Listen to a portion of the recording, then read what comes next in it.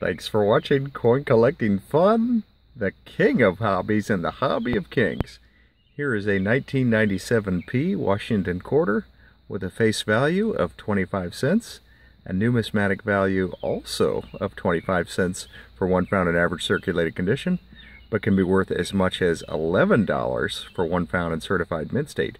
595,740,000 were minted. This coin contains 0% silver. It is a copper nickel-clad coin. And as we look at it, we see Liberty at top.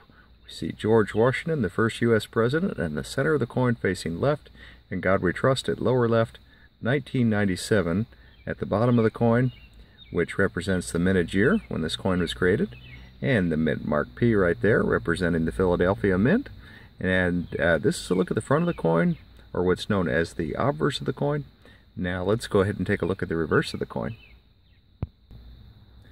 United States of America going across the top, E Pluribus Unum, that beautiful eagle design which takes up most of the reverse of the coin, and $quarter, which is the face value.